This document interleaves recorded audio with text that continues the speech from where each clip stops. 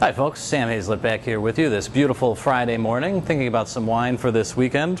Whether you're going up to the lake, having some people over, doing a little bit of grilling, you're going to want to have some wine for your activities. And this week we're thinking about some red wines. And what do we look for in red wines for summer?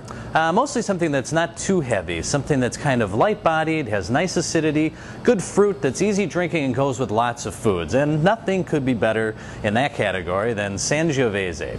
This is a beautiful bottle. This is from Due Mare. It's 100% Sangiovese. Sangiovese, as you may know, is the main grape component of the wines of Chianti. However, this wine is not from Chianti, it's from Puglia. Puglia being in the lower part of Italy, down near the heel of the boot of Italy. Chianti is basically in Tuscany, so much further north. The wines of the south tend to be a little bit riper. It gets quite warm down there. What it does to the grape is it produces a little bit more fruit, but essentially softens up a lot of the acidity in the wine. So the wine comes off as feeling a little bit softer.